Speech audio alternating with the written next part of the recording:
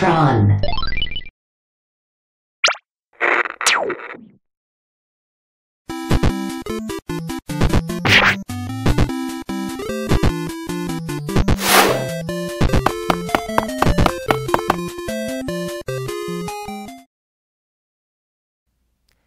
So do you think you could run that whole thing by me one more time about where the light goes or whatever it is? Everything the light touches is our kingdom. Say it again. Say it to my fucking face. Brother, help me! Wow, Bootleg Mufasa, you sure do suck, and I wish I never invited you over. I don't like it! Okay, look, just as a heads up, I think something's wrong with your friend Bootleg Zazu over there. You might want to check it out. Oh, hey! It's Bootleg Jacques! What do you got for us today, buddy? Tally-ho! I've come bearing news from the higher-ups. Please advise. Oh, thanks. You will never know my suffering, forever trapped inside this robotic husk. All right, that's great, Jacques. I'll see you later. What do we have here? Oh, look at that. A cease and desist from Disney. Yeah, that's probably about right. All right, you two, get the hell out of my house. It's over. Well, unfortunately, Disney's lawyers could get to me a little too easily. But I'll tell you what is much farther away from US jurisdiction, and far better at Disney bootlegging. China! Such examples of their bootleggery include Bear of the Interest, the self-purported baby's toy and also high-class weapon, who farts his very well-known catchphrase, "Please play under the adult inspect to protect." I don't pretend, everyone knows that one. There is not a chance I'm interested in this bear! Yes, even a company like Disney, who is well known to be so very protective of its brands, wasn't exempt from the video game bootlegging phenomenon, much to their dismay. These games, as usual, take all forms and are generally cobbled together, producing hilarious results much of the time. So let's have ourselves a magical day, shall we? First off, let's have a look at some bootlegs based on the Lion King films, starting with, quite simply, a game called The Lion King. Copyright the Walt Disney Company. Well, at least they were nice enough to attribute it to the right people. That music, I don't think that's the Lion King. Mowgli begins his journey through the lion to find the man village. Mowgli, huh? True to whole lion, huh? Also, Mowgli's head is down here. Why is this just the Jungle Book? This is just the Jungle Book game for NES with minor things changed. Like, instead of Mowgli, it's a bipedal lion that doesn't look like anything from the Lion King. You're still ripping off Disney with the Jungle Book. Why didn't you just rip off a Lion King game? This is some ass-backwards logic.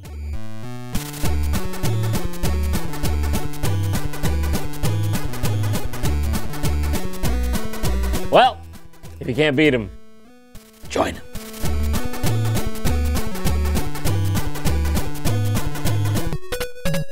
Okay, next up we have another one, The Lion King 5. Don't know where 3 and 4 went. I'm sure they'll give some sort of synopsis for those of us who missed out. Timon is really having a good time here, okay? You can tell by that mad flailing. In this game, you can select from 3 characters, Timon, Simba, and Pumbaa. Simba and Pumbaa look correct, but Timon has no ears and is wearing a bow tie. Like, what? You got the reference right on the other 2. What's wrong with Timon? Oh, dear God, it's Walking Fingers. I mean, have you guys seen the movie? You couldn't have just put something here that wasn't Walking Fingers. A lizard, you know, a wildebeest. Not Walking Fingers is the main point I'm trying to make. This game is basically a reproduction of the one for Super Nintendo, but it controls much worse and it's super glitchy. Sometimes you can get farther by manipulating the edge screen and scroll. It's pretty wacky. It's so hard to control. God damn it, no! Out of lives. Oh my God! Oh my God! Are you kidding me? Simba fucking hangs himself when you get a game over? He just steps into a noose. He didn't even kick over a chair. The earth beneath him just gives way. Yes, as you see it, this game is apparently infamous for its ridiculous game over sequences, which also include Timon crying while digging his own grave and Pumbaa jumping into a pot of scalding water. Somebody made this, folks. This is real. I can't understand. The rest of the game is pretty standard. It's not meant to be shocking or anything. Maybe they just thought that made sense? What can I say? Circle of life, circle of death, huh? Because, you know, it's circular. I can't live in this world anymore! I saw Timon bury himself while crying. I saw Pumbaa cook himself. It's over for me. Ah, never mind. I'll keep going. I got The Lion King 2 on Genesis here, okay? How can I say no to that face? They're getting very close to just calling it The Lion King and having it be about The Lion King. Very close. We're almost there. Now, most bootleg games of this nature are made with recycled sprites and assets. But this one here is unique in that it was made from the ground up as its own game. You never know what you're gonna get with this. From the day we arrived on the planet, I was scared of Mufasa's face. Seriously! Maybe they could have taken some of the face they gave to Mufasa and funneled it into little Simba over here. Looks like he got his head door slammed by Uma Thurman in Kill Bill. The Lion King is looking markedly more, how you say, Chinese this time around. What was that pussy shit? Get the fuck out of here! Alright, whatever, that's a little better, I guess. I'm not gonna scold you twice in a row, whatever. The Lion King 2, we're in China now. Deal with it. Zone 1, Guilin? What the hell is Guilin? Well, I guess this is Guilin. Good old Mufasa over here seems to get the joke, huh? Once again, given that this game was made from the ground up, I don't understand why every single enemy has nothing to do with the Lion King. This one kind of works on Mario rules. If you grab the big ball of gas, you turn into older Simba, and if you get hit, you turn into smaller Simba. Ah, crap, I died. Wait, what? Why? Why again with the brutality? He's just hanging here again from a rope, this time not around his neck, granted. He's clinging to dear life while ominous music plays. I mean, do the Chinese just resent Simba or something? You can tell this game is supposed to play like the SNES version of Lion King, which the sprite of Simba is directly ripped from, but it can't quite pull it off. Jumps are hard, everything is floaty, and it's overall just pretty tedious. Ah, yes! Chin's tomb! How could I forget? The terracotta soldiers really tied it all together. And Scar was there. Yeah, around here they start getting too cute with their level design. It's like making a linear platformer wasn't enough for them. They had to show off their programming skills too. Like in this level, you come to a dead-end door that makes a weird noise when you show up to it. Come on, what is this, a glitch? What a joy. So after like 30 literal minutes of me running around wanting to blow my brains out, I finally figured out what you're supposed to do. You're supposed to kill all the enemies in the section you're in, and only then will the door open up for you. But good luck, baby, because that's only door number 1 out of like 200. No! Stop it! Not to mention, you end up going back and forth between the same doors on accident because it all looks the same. Also, why is this game set in Imperial China? The longer I play, the angrier I get about it. How'd the lions walk from Africa to there? It's pretty far. I honestly don't know why I'm still torturing myself by playing this. I've been here for over 6 hours and I've got nothing to show for it. All my life, leading up to this moment, has been worth it. Every last second. I am truly blessed. Beep, beep, beep! Oh, sorry! What's that? Oh, that's just a you can't make this shit up alarm! Get out of my brain! No, guys, honestly, come on. If you're wondering where this imagery of Simba cruising atop a swastika-laden blimp comes from, well, it's very simple, okay? Hitler was a big fan of the Disney Renaissance.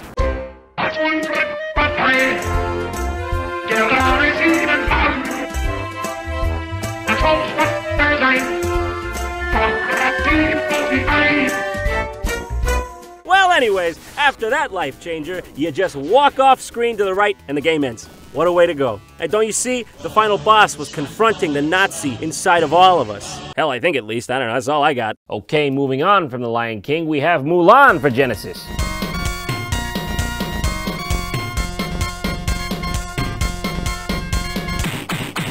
Hey, calm down, Mushu, would you? Maybe tread a little more lightly. Some people are trying to sleep around here. Wanna be a man. Well, I mean, I don't know. I've considered it. I don't know if I'm ready to make the decision, though. But thanks for the offer. If you haven't seen the movie, this is a horribly mistranslated reference to the song Be a Man from Mulan. But hey, at least they're trying to give us the option, huh? Alright, the game starts, and of course, they don't use the song that this level is based on. Why would they? Mulan, what the fuck? fuck? You know those people. They're your friends. Yeah, in the movies, she's friends with these characters, but I guess in the world of pirated games, it's just a free-for-all. Oi, what is this? A Freddy Krueger glory hole? The absolute most I can say for this game is that at least it attempts to be somewhat familiar with the subject matter. The characters look pretty convincingly like they could be from an actual Disney licensed game, so alright. Greatest Wall. Nah, it's completely subjective. Snow Planet. Yeah, as you know, Mulan has always been the best sci-fi. And he's dead. All right, nice job, guys, except for on those hearts. They're terribly, terribly asymmetrical, and you should be ashamed. Hey there, John. Who are you? I'm the Great Bootleg. That's hokey, and old JonTron was better. Wanna see something real bad? No. Too bad, bitch. Dying, death, help, barf, barf. No one can stop the pain. Please, can you stop the pain? Oh, that's gross, man. What the hell? Oh, horrific. And then magically, John got the box of that disc. Snow White and the 7 Clever Boys.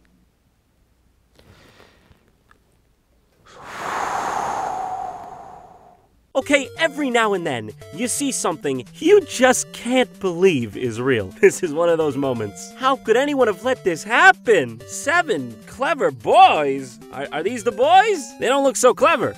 Come to think of it, neither does anyone in this picture. They look like they were the result of a brother and sister who liked each other maybe just a little too much. This is an actual licensed game for the PS2. Shit, I would have preferred Lion King 2 over this nonsense. Oh, this is real, all right. Look at that menu screen. Mwah! Okay, we got a confused starfish, an artistic crab, a very stupid alligator, and this thing. Oh, also, we got the main cast here in the middle feeling very stranded and very helpless to amend the situation they're in. Snow White and the 7 Clever Boys. Snow White and the 7 Clever Boys! What is that fucking name? Who made this? I'm not gonna get over that. I absolutely guarantee you I'm never gonna get over that name. I'm a clever boy, put me in, huh? Put me on that, get me in that. But I digress. This game starts off with like a film. Not quite so long ago, and not so far away, near the 7th town across the 7th river, there was a beautiful forest, kept perfectly in order by 7 clever and thoughtful young boys. And here they are. And here they are, let's get right to it, come on. First, there was Cubby, who was like a small bear. A small bear? In what sense is this child like a small bear? He's not even wearing a bear on a t-shirt or anything. And then there was Big Basil, who was huge. Well, for a boy, he was huge. Ah, it's too late, narrator. You already called the kid fat. There's no going back. And then Sonny, who took care of the plants and the animals. What? And was also a very racist depiction of a black person. This game was approved by Sony with that in it? Nice call, guys. Really good one. Also, maybe, next time don't take too much fashion advice from Uncle Sam and the Harlem Globetrotters. This is my song, I'll sing it now. Oh, sick lyrics, dude. Sick song. Get me out of here. Get me out of here right now. The real game, if you could call it that, is just absolute nothingness. It's literally just mini games of sliding puzzles, jigsaw puzzles, and coloring books. I don't know what convinced someone that this is the thing that they should make for the world to see. But you out there who made this, I got one thing to say to you, all right? Follow your dreams, but not this hard. Don't follow them so hard that this happens, but follow your dreams. Well done. Back to menu. Next. Well, I think we covered it all. I think that's everything. Let it go! Let it go! Don't hold it back anymore! Another letter? Huh. I feel unexplained joys and sorrows, but alas, I am synthetic. All right, Shock, come on, I'm doing something here. Dress up who? Oh, I gotcha. This was a mistake! Well, actually, Dress Up Who is a website, I guess, with dress-up games and girl games. We got Pooh Kitchen Slacking, it's girl games. We got Clean Up Horse Farm 2, no boys allowed. Also, I gotta check out Clean Up Horse Farm 1 sometime, sounds pretty good. Easily the most fascinating thing about this website is its section on frozen games, which there are so many of, but nothing comes close to the majesty of the crowning jewel of this website, the one, the only, Elsa, Frozen Brain Surgery. Frozen brain surgery. What? I cannot even fathom this. At this moment, I'm truly dumbfounded. It's elegant. It's wonderful. It's got a low chance of survival. Oh my God, right there? Right in the brain? Okay. Nighty-night, Elsa. It's magical. Well, Elsa, I think I see the problem. I see where you might be having some problems. Just gonna remove these all for you, Elsa. Just don't worry, okay? The rock, we're getting the rock right out of your brain. And like nothing ever happened. This game was barely girly enough for me. I'm gonna need to see more great girl games, please. You know, this is fucked right up. There she is. Let's measure that baby. How big is that baby? Yeah, that's the size of a baby, everyone. Yeah, that baby's got a heart too. Unlike the creator of this shit. How many of these are there? Is this a thing? Is this just like an unknown genre? What the fuck? No! You are the most adorable baby in the world. I wouldn't say that. Oh my God, you're just gonna walk away? You're gonna turn somebody's baby into a zombie and just gonna dawdle away? Your beautiful baby has a fucking hand coming out of his head. Now you're just gonna look mildly disappointed when she just walks away? Is there a procedure for zombification of baby? Just put a little ointment on it? Yeah, get some of that. Just drop that in the petri dish. Get that horn. Yeah, take the hand off. See, that was really bugging me. Oh, he's fixed. What the hell is this? Elsa, don't give me that cheeky look, all right? You got yourself into this mess. I'm the one helping you get out of it. You're not doing me any favors here. Elsa baby birth. Elsa milking cow. Pregnant Elsa foot check. Oh my God! Ah! Absolutely horrific. Elsa, what you been doing out there? Why this? Why pregnant foot doctor? How do these concepts sync up? At least there's a nice snowman in the background. Oh, what the fuck? What the fuck? Oh God, oh gee, oh Lord in heaven, why? I'm gonna throw up, I'm gonna actually throw up. I'm not even... Oh my God, I'm actually gonna barf. I'm not fucking around.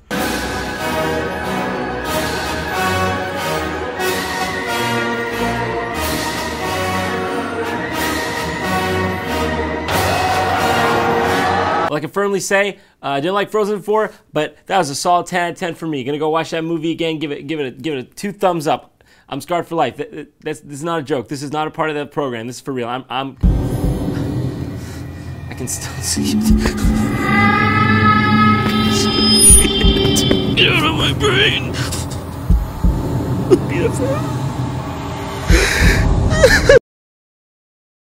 Wow, what a ride! Thanks for watching! This episode of JonTron was sponsored by the wonderful people at Loot Crate. They are a monthly subscription box service that specializes in pop culture and gamer gear. They guarantee over $40 worth in value in each box. You get about 4 to 8 mystery items in there. Some are limited edition, and you get at least 1 t-shirt with every box. They got a theme every month. This one is Power. Power. All right, let's see what's in here. All right, it's a pretty cool Labyrinth shirt. I'll actually wear that. Harry Potter socks. Harry Potter doesn't suck. Don't keep that. Mel Gibson. Oh wait, that's Nathan Drake. Mel Gibson. I think this is my personal favorite one by far. It's like, it's that old-timey drink the beer thing, you know? Or just like a sacrificial, you know, ow. Ow, for real. Quest adventure awaits! You enter the forest at the darkest point, where there is no path. See, honestly, just a bad idea. I think this is a 20-sided die holder. But the 20-sided die are on the inside, not the outside. That's a shame, because then you could have just rolled this as a 20-sided die. Who needs it? And also, if you're so inclined, there is the Loot Anime box. What do we got in here? Hot chili salad flavored Pretz. You know you can't say no to that. Tokyo Ghoul. Now that's ghoulishly cool.